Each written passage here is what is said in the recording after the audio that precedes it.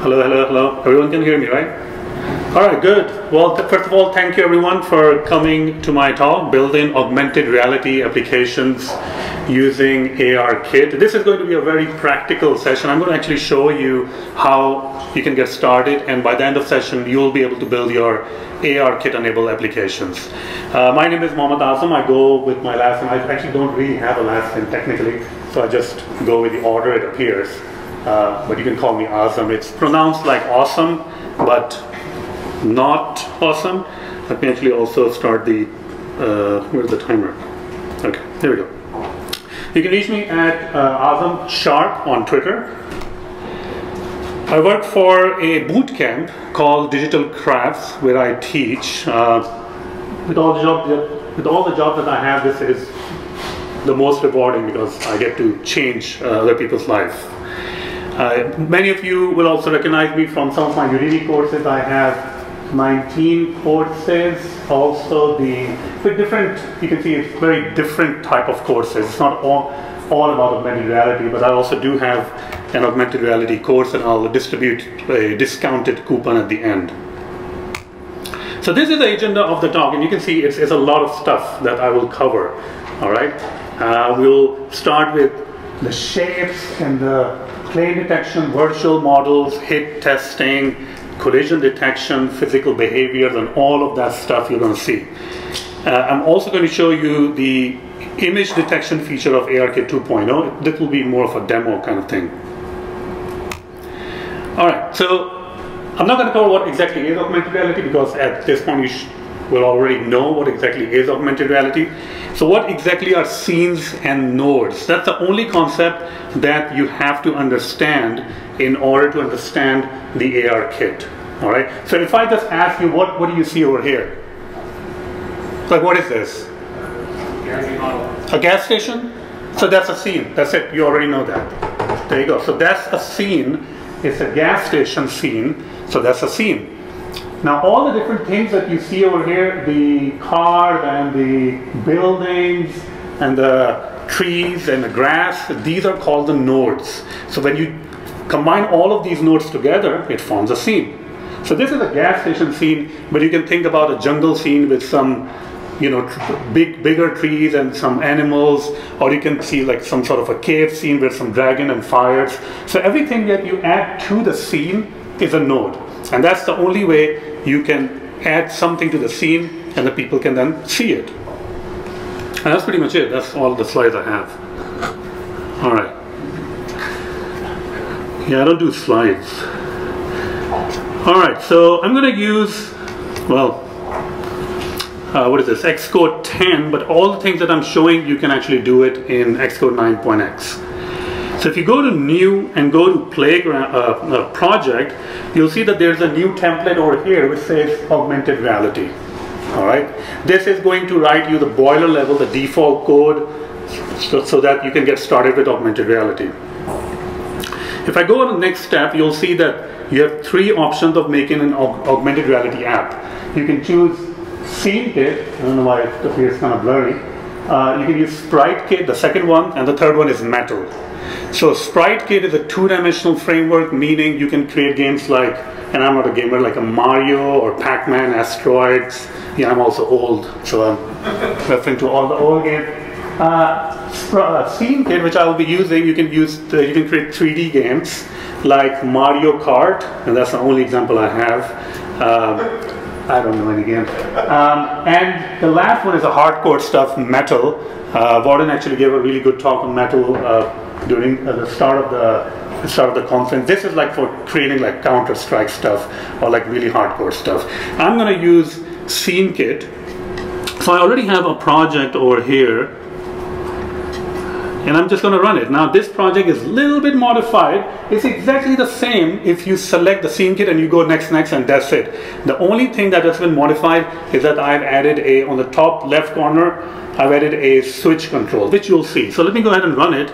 So this is a default project running, and this is what you're going to see when you select the augmented reality application.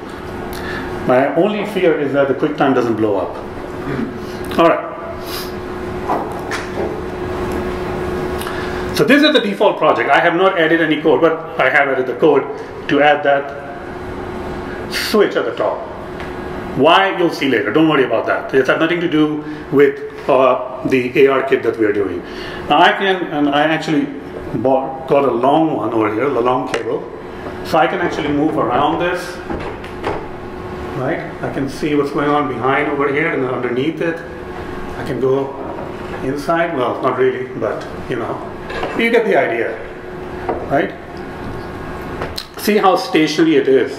It's not even moving, right? It's just fixed at that particular position. All right. So let's see the code for that. This is the default code, so nothing has been changed. What we are doing is, and everyone can see at the back the code. All right. So what we are doing is we are loading a default scene, which is a ship scene, like a spaceship. The scene file is called SCN file, and this is provided by Apple. I did not create any of that. This is a scene we're loading. This scene only consists of the spaceship. If you add some monsters in there, or asteroids, or comets, or planets, they will also appear when I run the augmented reality application. Now, I don't really care about that, so I'm going to remove all of this. I'm going to load a plain old scene. Nothing has been loaded. I want to start from the beginning. I want to show you how you can add a cube, like a 3D cube, right inside your app. So I'm going to add a new function called add box. It's a little bit lower. Okay. Add box. Box. Okay. Now you already know that in order for anything to appear in augmented reality, I have to create a node and add that node to the scene. All right. But before I do that, I have to create what is called a geometry of what I'm about to create. A geometry is nothing more than a skeleton. So each of us, each of you also have a geometry, which is like a white skeleton underneath you, right? So that is what I need to create. So I'm just going to call it box and SCN box. That's a geometry. That's not a node. If it was a node, it will be SCN node. I can't add that to the scene. I need to provide how wide the box is, and since it's a three-dimensional box, so it's width, height, and length. I'm going to say 0.3, 0.3, 0.3, corner radius, no. At that point, you might be wondering, hold on a second, Azam, it's 0.3, I won't be able to see it, it's so small, right? Well, it's 0.3 meters. Everything in ARKit is in meters. So 0.3 meters is pretty decent size. All right. Oops, it's kind of hard to type over here. Here we go. Now I will create a box node, which is SCN node. And look at that, one of the initializer or constructor is geometry. I'm going to pass in the geometry. And then finally, I need to add that to the scene. So scene root node dot add child node and add the box node. The scene view is something that is already on the interface. If you go and see the storyboard, scene view is kind of like controlling what is getting displayed on the screen. This is a scene view. But I'm adding it to the scene. There's already a root node, so that's by default, and you just attach stuff to the root node. So what happens if I run this application right now? Hopefully the QuickTime won't crash, but let's see. All right, so spaceship is gone now. There's no spaceship anymore, but where's the box? Here it is, right? I didn't specify the position of the box, so by default the position is 0, 0, 0, which is where I'm standing, and that's why I won't be able to see it. But now I can, and I can walk around the box, and I can look underneath the box and all that stuff. Great. Currently the box doesn't really have any character, it's just a plain box. So how about we add some color to it and also a little bit of a light to it. So in order to add a color, you need to create something called a material. What is material? Well, this is kind of like my material. If I wear the shirt, this is my material covering, you know, my body, and this is how it's basically represented, right? If you look at this floor, maybe underneath the floor there's concrete, hopefully not like wooden floor, right? So, and then this is, the carpet is a material. So material is something you decorate. So I'm going to go ahead and create a material. Material.diffuse.contents. This means that this is the color I want to appear. This is how the light will reflect off the material. I'm going to just color the material purple. How many sides does the box have? Well, whatever size it has, like 6, all of it just apply the same exact material. So purple. If you do want like red, green, blue, purple, yellow, pink, then you can pass in different parameters into the array. I think that's pretty much it. The only thing I need to do is I need to enable the light. So scene view dot light, and this is default lighting, enable is true. Let's go ahead and also set up the position, because I don't want to move again and again. So this is box node dot position, and this is again the 3-dimensional position x, y, and z. X, y up, and z away or on that direction. I want the box to appear a little bit away from me. So I don't really care about the x and y. I do care about the z. And away from me means a little bit on the negative side. Once again, it's meters. All right. Let's go ahead and first build this. And let's run it. And hopefully I don't have to move anymore because I'm placing the box away 0.8 meters away from me. So here's the box. And I don't know if you can notice, but there's a little bit of a light going on over here. You see that? Of a shading. I can't really see over there. But you can see a little bit of shading effect going on right now. Right? It's not a perfect lighting, but with one line of code, I think it's good enough, right? It's more of a targeted lighting, like if I'm holding a flashlight and I'm just showing it off on the cube. All right, that's great. So if we can make a cube, how about we can make a sphere? So I'm going to go ahead and say add sphere, and you'll see the code is pretty much exactly the same, but sphere doesn't really have any sides, so we have just the radius of the sphere. I'm also placing the sphere at -0.5. The sphere is not using any color, but it's using the image of the earth, which is right here. So it's basically, you have a tennis ball and you wrap it up in a piece of paper or something. So let's go ahead and see what it looks like.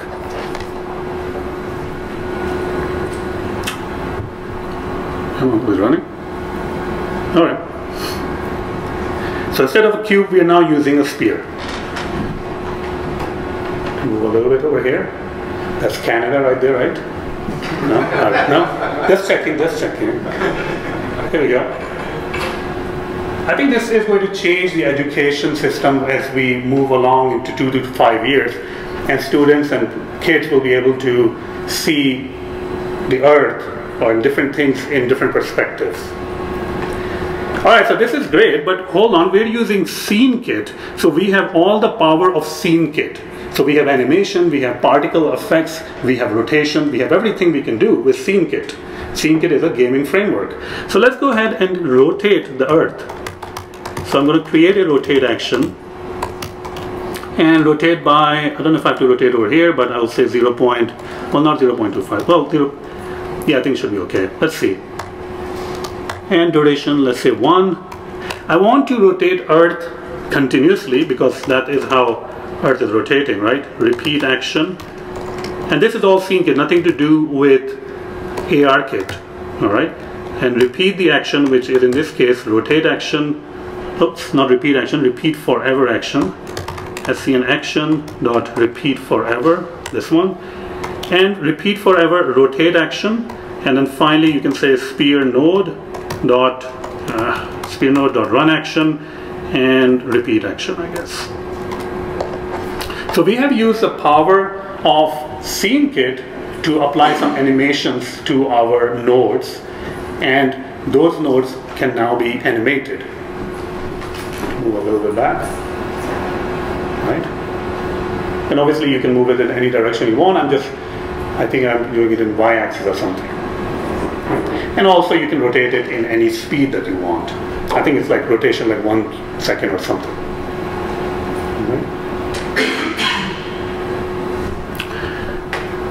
All right, so this is all good, but I won't be using cubes and spheres. I mean, I have some graphic designers and 3D artists, and they will create really nice virtual models for me. I don't have any idea how to create those, but they will. Now, you can get your virtual, I don't know why to open it over here, but you can get your virtual model from anywhere. This is poly.google.com. You can download virtual models from over here for free, and you can use it. Most of them are cartoonish style, but if you're looking for like realistic, you have to go to TurboSquid or Sketchfab, and if you're looking for a really good model, you have to actually pay a lot of money for that. I already have downloaded a model, really vicious zombie model, a bear. So we are going to see that if we can display this bear into our world. So how do we do that? So if I go over here, comment this out, I'm going to say add virtual model, and let's go ahead and create this. Add virtual model. Okay, so the virtual model is actually already inside a scene file. This is not a SCN file, this is a DAE file, which is a Collada file, which is a different format, but you can still load stuff from here. So I can import stuff from this scene and attach it to my scene. All right, so let's go ahead and do that. I'm going to call this bear scene equals to SCN bear. Oh, not SCN bear, SCN scene, and passing in the name. So what's the name of that file? bear.dae. I'm going to unwrap it because I'm cool over here. You should unwrap like a safe unwrapping. And then I'm going to get that particular item, root node.child node with name. So what is the name that we gave to our node? These are all the nodes. I don't know if you can see. It's like right over here, you can see. And the name of the node is also the name of the scene, which is bear. But you can type in any name you want for anything. So I'm going to say, go ahead and load bear, which is a node. And yes, find in all the, all the different hierarchy. Bear node. Now this bear is actually very, very big. So I need to place it a little bit away.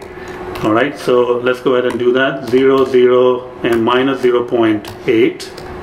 I can change the size of the bear, but let's just keep it big. And then finally, once we have the node, we can simply say sceneview.scene.root node.add child node, just like we added the cube and the sphere. It's the same exact thing, but this time we're adding a bear node, or a bear in other words. Now this is a big bear, so let's see. Oops, there we go. Let's actually minimize this. Yeah, I told you it's pretty big. Can't even move past. All right, here we go. It's a pretty big bear. All right, let's see. There we go. So here it is. So we can definitely load the virtual model, but immediately I noticed a problem. Bear is for some reason looking down. I don't know, maybe he's drunk or something. Something happened to him. I don't want the bear to be like this. I want the bear to be like, sitting. Now I can play around with something called Euler angles, but I want to do it in my scene file. So if I go to my bear scene and select the bear, I don't know if you can see it on the back over here. Currently the camera is set to perspective, right? Now this is what I learned like the hard way, is that if you want something in the scene file to appear as you will run on your iPhone and looking through the iPhone, you have to set this camera to front. And this is what we saw when we actually ran the application. Now this is most probably not what you want the bear to be doing. You want the bear to be basically setting up or sitting up. So over here in Euler angles, you can see the X is 90 degrees. I'm just gonna make it 0 and play around with it so that the bear can, well, sit. And with that change, if I run it again, you will see that now bear wouldn't be facing downwards, it will be just sitting. And that's what I actually wanted to do. All right? Now this is a pretty big bear actually. Right? Okay, so that's all good. But I don't want the bear to be hanging around on mid-space. I want to put it on a floor. right? And that is called the plane detection. Plane detection basically means that the ARKit will be able to detect where the plane is, meaning a flat surface or the vertical surface. Now there are some criteria for plane detection. The lighting has to be good, which is okay over here, and the floor has to be textured, which might not be okay over here. But this is very well textured floor. All right, so there are some things that you have to keep in mind when you're doing plane detection. So the first thing I'm going to do is I'm going to enable some debugging stuff, which has nothing to do with you putting the app in the production, but you will see that how it actually detects the plane. So let me actually do that. So this is SCN debug options. So I'm going to say SCN debug option dot raw feature points or something, show feature points. This is just for debugging so that you can see that how ARKit is trying to find out the plane. All right. In order to enable the plane, I will just have to set one small flag in the configuration. This is the AR world tracking configuration, and I just have to simply say that yes, I am interested in plane detection and I'm only interested in horizontal plane. You can detect vertical plane and horizontal. Vertical might also actually work. This is nicely textured. The lighting might be a little bit of an issue, but I'm just going to detect the horizontal plane. All right. Now, when the plane is actually detected, what actually happens? Let me actually go over here.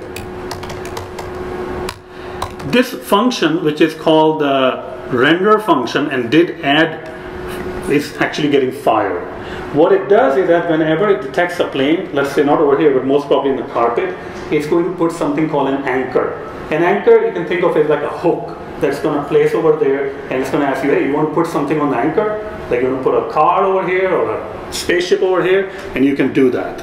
All right. So let's go ahead and do that. I'm going to say if anchor is AR plane anchor, then I will do something over here. Let's first go ahead and simply print out plane detected. All right.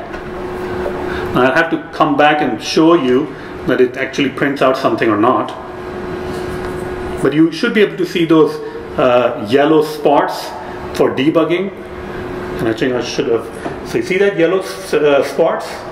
If there are a lot of yellow spots, that means that it is able to find a plane. And you can see it's too big. The bear is coming in the way. So, but you can see that not really many spots are coming. And let's see if it actually detected a plane or not. It is. It has detected plane, even with, it has actually detected 3 planes, right? So it might be a little bit over here, might be on the floor. All right, so it is definitely detecting these planes. It is saying that yes, I found something flat, the lighting is good, and looks like the texture is also good, so you can put something over here. All right, so what do we put over here? Well, I can put anything I want on the plane. So what I'm going to do is I'm going to create a plane, which is SCN plane. Now this plane has nothing to do with actual plane detection. This is a geometry that we are creating. What this plane is like a piece of paper. It has only width and height, and this is like putting a piece of paper, like whenever I detect a plane, just put that piece of paper over there. All right, so this is more of a geometry that we are putting it. Let's go ahead and create some material. SCN material, and then material.diffuse.contents. We can set some sort of an image. Now I'm going to put a red carpet over here because I always wanted to walk on a red carpet, and John didn't provide that, so I'm going to just create my own red carpet. All right. I'm also going to say that this material is double-sided, meaning you can look at it from this side, and you can look at it from this side. I think most of you have double-sided things anyways, right? All right, great. So now I can create something called a plane node and SCN node, and I can simply pass in that particular geometry. All right. So now the question is, where should I display this particular plane?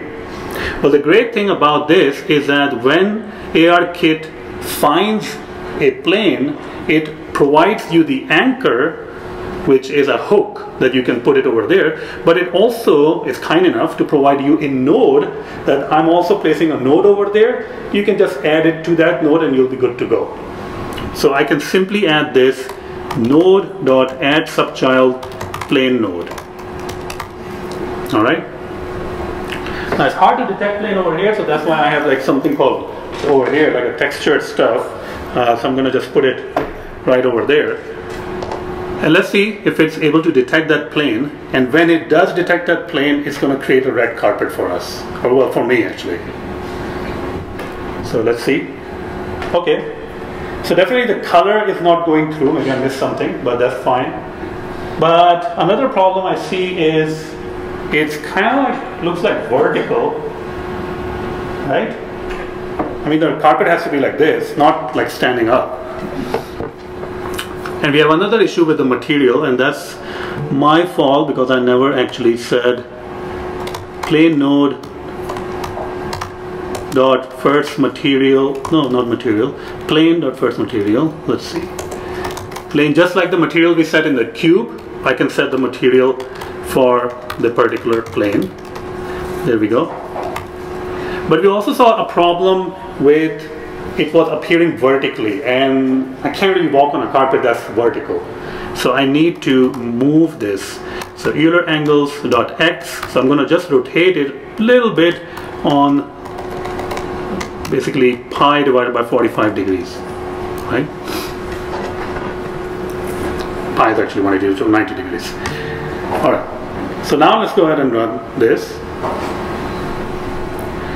And this is well textured, so it should be able to detect the plane with no issues. Come on, come on, come on. Sometimes it takes a little bit of time. I'm not sure what's going on. Here we go. And I can walk on the red carpet. Well, I think you can see. It's a little small walk, but definitely luxurious. Right? But, you know, better than nothing. So you can see that I can add a red carpet. All right. Alright, so that's good, but I'm going to just change this to some other image, which is overlay underscore grid dot, well, I don't need it, which is simply this. It's nothing, I mean, you can use any image you want. Alright. Okay, so we got something on the plane. I can put some stuff on it. I can put some furniture on that. I can put some other stuff on it. I want to put my bear on the plane that I just detected. All right, so whenever I touch or I tap, I want to add the bear to that particular position and not in the middle of the air. All right, so the first thing I need is something called a tap gesture recognizer. So I created that. Let's go ahead and also register this. There's nothing special going on, just a tap gesture. In the tap gesture, I'm going to find out which view has been tapped. So scene view equals to recognizer.view as ARSCN view. Now I need to find out which location has been tapped. And this is a two-dimensional location of your iPhone. That has nothing to do with the location of the plane. Scene view. All right. So this is a two-dimensional location, the X and Y, where I touched on my phone. So now I need to perform a hit test, meaning a ray of light is going to go from there and it's going to try to hit it on the plane. If it intersects with the plane, yes, I have touched the plane. If it does not, it's not going to touch the plane. I'm going to do a little bit of a shortcut over here. Hit test result equals to scene view dot hit test, the point we're going to pass in the touch, and what type of detection that you're looking for. I'm just going to say estimated plane, meaning the plane that you just found with the plane detection option. All right. Now I can go ahead and create, where's my, yeah, this one. I can get the same code for the virtual object, which is a bear. So this is good, this is good, this is not good, because now we need to put the teddy bear where the plane is, where I actually clicked or touched. All right. So you can do that with hit test result dot world transform dot columns dot 3 dot x and y and z, because in the end all of this is just a matrix multiplication where the last column is the position column that you need. All right. So let's go ahead and run this. Hopefully we'll have time to show everything, but let's see. All right. All right, so the first thing first, it's going to detect the plane. It's going to add red carpet, or in this case, it's just the overlay grid. I'm going to touch this particular overlay grid, and here's our teddy bear right on the plane, just sitting there. Right? Now the plane is detected throughout, so I should be able to just add teddy bear anywhere I want. Right? It's not only on that particular spot. So now I have two teddy bears. Great. So one of the things that teddy bear is missing, or our virtual object is missing, is effects of the gravity, right? It doesn't do anything, it just sits there. There are no gravitational forces on the bear. So let's go ahead and add some sort of a physics to our bear. So here's our bear node. I'm going to say bear node, actually let me see if I added that. Okay. So bear node dot physics body. So now you're defining a physics body for your bear. The type of the body can be static, meaning it doesn't move, and it can be dynamic, and there's another, I can't spell that, kinematic or something, which means a body can actually move. It doesn't do anything with the collision, it can like move and affect other bodies. I'm going to do dynamic. And the shape I'm going to just pass in nil. So when I'm passing nil, I'm just saying that scene kit, go ahead and find the shape. I don't have time to create the shape for the bear. Just go ahead and find the best shape for my bear. I also need to do something called a category bit mask. A category bit mask is simply saying that when you add a body to the physical world, it should have a category bit mask so that it can interact with other bodies. Now I already have created this enum, which is nothing more than 3 different values with 3 different numbers. Category bit mask is different for each of these things. What is going on? All right. Okay, so now we have added physics to our bear. So let's see what happens if we try to add the bear to the plane. Try to put it on the plane so that the bear can sit on the plane. All right, so first of all, I'm going to detect the plane. Here we go. And it actually falls down, right? Bye-bye. Right? So what's going on is that even though bear is taking part in the physical world, the plane that we put, the platform that we had put on the floor doesn't really take part in that particular physical, body. So your first clue would be that, hey, this is where I'm creating that geometry for the plane. I can do the same exact thing. So I'm just gonna go ahead and copy these 2 things. I'm gonna replace that. And this is a plane, this is a plane node. So I'm gonna just replace this plane node with this and put it to static. And I don't know what I called it, I think plane. Let's go ahead and build that. So we have added physics body to our plane node also. That's the plane that we are adding, like a small platform on which the teddy bear is resting. All right. Now, if I run this, it's not going to work. It's going to be the same exact thing. Trust me. All right. I'm not going to run it, but it's going to be the same exact thing. We're kind of like running out of time. Now, the reason is that in order for your plane and objects to take part in collisions and anything physical related, they have to be added to the scene view node and not the ARSCN session node that we are doing over here. Remember, we are not really adding this to the scene view. All right, so let's go ahead and forget about that. And let's go ahead and try to see if we can add the plane node to the scene view. So first of all, I'm also going to change the position, because now we don't have a position. The position was provided to you by the node, and we are not even using the node. SCN vector z, the XYZ. Well, XYZ is, I believe, passed in anchor dot transform dot the same thing, columns dot 3 dot x, y, and z. The third column of the matrix contains the position, and z. And finally, go ahead and add it to the scene view dot scene dot root node dot add, same exact thing. and plane node. So now we are adding to the scene view, so it should obey the laws of gravity now, because it's also, we have also given up, we're also saying that the plane that we are putting on the platform that we are putting is a static, it can be moved, and well, it has a different body type, not a body type, category bit mask. So these two bodies can now collide with each other. All right, oh, I thought this, all right. All right, so let's see now.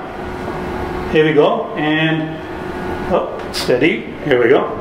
So now we can actually put that particular teddy bear on the plane, right? Now if I try to push this teddy bear, it is going to fall. There's a very small platform and this teddy bear is pretty big, right? So let's go ahead and do that. So remember that UI switch that I added? The only purpose of that UI switch is that I can switch between shooting at the bear, which is what I'm going to do, or placing a bear. All right, so let's go ahead and do that. If self.if shooting not enabled, then go ahead and add the bear, which we were doing anyways. Else, well, you know, what's the function name? I actually forgot. Shoot the bear. Don't worry about the stuff going on to shoot the bear. I'll show you maybe later, but let's see now. So if I toggle that switch to on, I have the capability of shooting at the bear. All right, so let's go ahead and do that. So let's enable it and see if I can actually even shoot. I mean, so I'm going to enable that. But look out. So I can shoot these cubes. Obviously you can shoot anything you want. I'm just shooting these cubes. All right, let's disable that, because now I need to detect a plane, and I need to put, oh, all right, let's go back and try to shoot this bear. Now, although this bear looks big and kind of scary, it's not. I mean, there's no mass to the bear. I mean, it's like kind of like empty, hollow inside. I mean, we didn't provide it a mass. So let's enable shooting now. I'm going to shoot like over here, so you can see the bullets are, and I can actually shoot with my eyes closed if you want. I mean, but oh, this is the first time actually it didn't fall. There we go. Right. Let's see if we can actually ride. All right. Cool, so we have covered a lot of things. You started with the geometry of cubes and sphere, adding virtual objects, collision detection. This is more than enough for you to get started creating your applications. I'm going to show, so I have 7 minutes. Here's my iPad. I'm going to show some other stuff. So let me actually pull this out. So this is a feature of ARKit 2.0 I'm showing you. And this feature allows you to do image detection as well as tracking. All right, so let me first show you what I'm looking at with my camera app. Oh boy. All right. Obviously an Android phone. I mean, we are at the Android conference, right? So this is the Android phone. I'm looking at the camera. This is not the app running. All right, and this is my iPad. Here we go. So what happens if I run an app for image detection and look at the phone, the picture of the phone, the Android phone, with this particular. All right. I think this will be the future of advertising. You go into a mall, just like I don't know if you've seen the movie Ready Player One, where he goes shopping for his suit, right? Once he gets them, and I can actually move. Obviously, if I go over here, and it has to be like the image has to be like nicely positioned. So image tracking is pretty decent, actually, pretty good. You can also think about all the movie posters that are outside the movie theater or somewhere. Oops. So you will be able to see at the theater. I mean, look at the movie poster, and you will be able to see the trailer of the movie. All right. How about TVs? I think TVs are also going to be extinct at a point of extinction. Why use a TV? when you can actually create your own TV, which is not bound to the size of your room. Oops, there we go. A little bit drifting, right? You can watch a movie or whatever you want to do.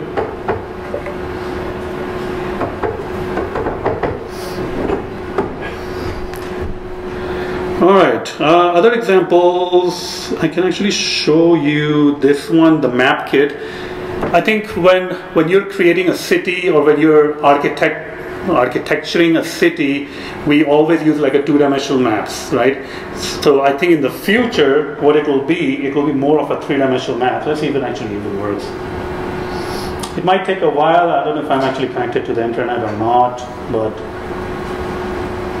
it doesn't look like it's doing anything actually at this point. All right, that's okay. And the final example I have is the portal. Now that's a very hard to do example. I mean, it's very easy to create, but to represent you is very hard because I'm tied up over here. So let's see if I can actually close this, and I got 4 minutes, so I should be able to hopefully show you something. It's hard to show because I need a big, I don't know what that is. I need a much bigger space to, MacBook please show up. Usually it doesn't work. It doesn't look like it likes it.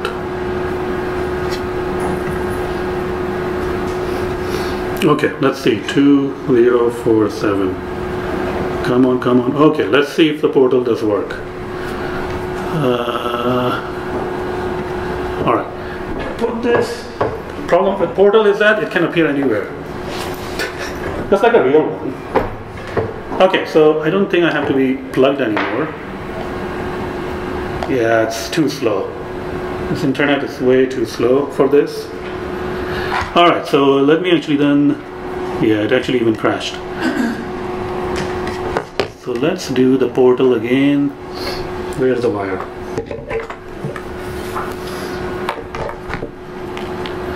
We got 3 minutes, so it should be okay. Now, portals are not really hard to create, it's just very time consuming to create. With all the shapes that you have learned, like the plane and the cube, you can create these portals. And I think in the future, you will have these portals. You can just walk into a portal and experience a completely different thing. So here's a portal. I don't even know where the portal is actually going to appear. So the problem is that now I'm inside this portal, and I don't know the way out. It's actually over here. But I don't have enough space to go out. So that's the main problem with the portal. So even though I'm standing, well, you can see right at the corner, I can't really walk out of the portal. It's actually, this is how my room actually looks like in real world.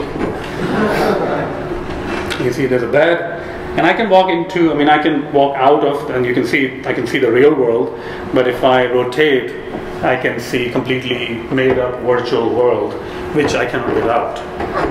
Right? Yeah, that's the furthest I can actually go in the portal. Right. Now there is persistence. You can persist your information also. You can do it using Firebase with Google. You can do it with Apple. So you can persist. I can add a furniture over here, and I can just kill the app, go home, come back. The furniture will be here. The virtual furniture. You can do those things. You can share experiences also.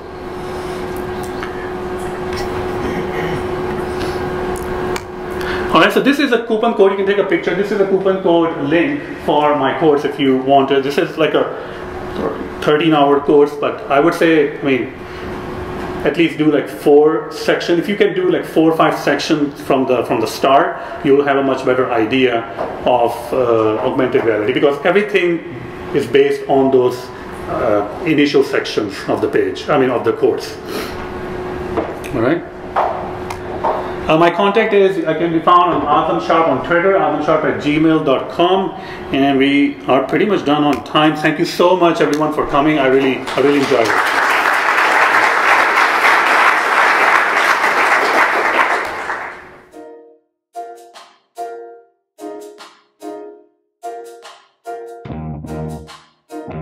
you.